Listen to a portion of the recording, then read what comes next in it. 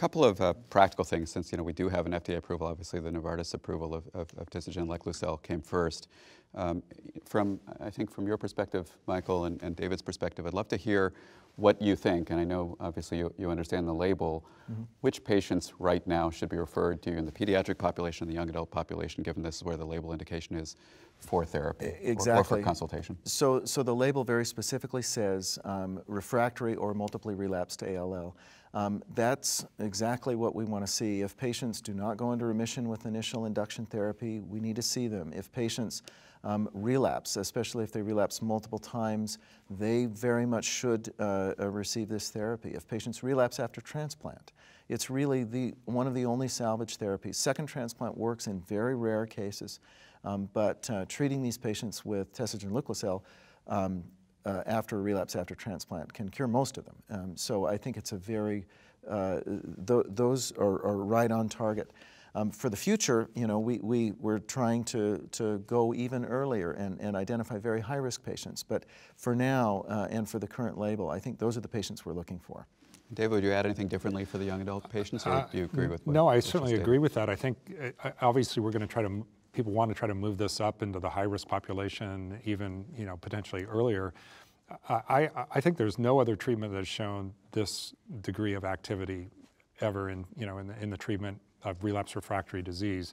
There are other treatments out there, blinatumomab, inotuzumab, ozogamicin, but even if you look at those progression-free survival curves, most patients relapse within a year, and so I think this should be moved up in the scheme of things, and we need to get it, as we were talking about earlier, into the adult population. Yeah, certainly the standard therapies are much less successful in adults than in children, so I think there's much larger unmet need among adult patients with ALL. Mm-hmm. So one, again, practical thing, since again, many of the individuals who are trying to get this information may not know this.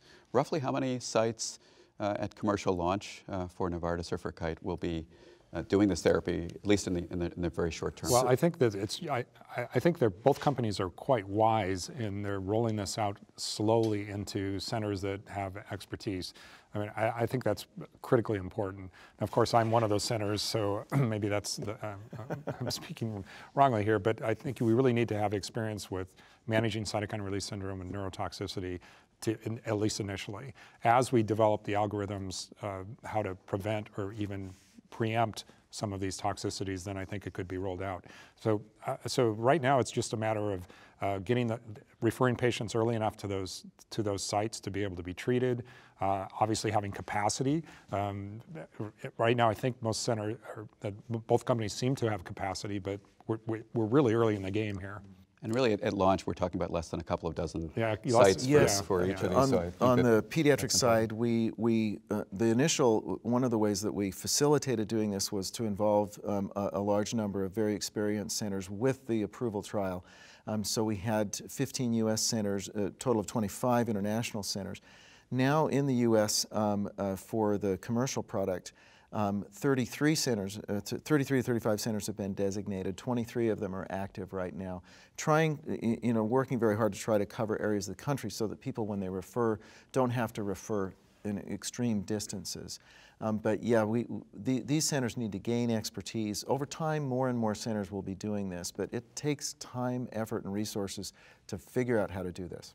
And I would point out that things are going to be very similar for Kite, and having, again, been part of some of these early studies, we know how difficult they are. We know the kinds of toxicities that we discussed earlier, and how, at least initially, I think that we all believe that this is something that should be done in highly specialized centers. And as we develop experience and as we disseminate that information academically and we learn more, obviously the range of centers that will do this will broaden quickly. Yeah, I think it's also just important to remember that in a pediatric young adult ALL, that this is a small problem. I mean, it's a big problem for the patients who have relapsed refractory ALL, but number of patients per year is estimated at maybe 600, so it's very small.